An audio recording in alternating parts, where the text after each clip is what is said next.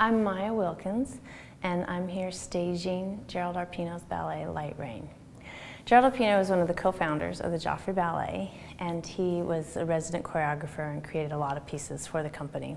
This piece, Light Rain, he was inspired, it was choreographed in 1981, and he was inspired by the dancers, their youthful energy, and kind of many of his pieces relate to the feeling of the time, or feeling of something that's current event at that time. It's an escape. We all come to the theater for some type of escape and to look at art a different way. And so it was very much, has always been a signature piece of the Joffrey Ballet, that it was original music and youthful energy kind of relating in that style period. Working with Point Park students has been great. A lot has been very responsive, a lot of them.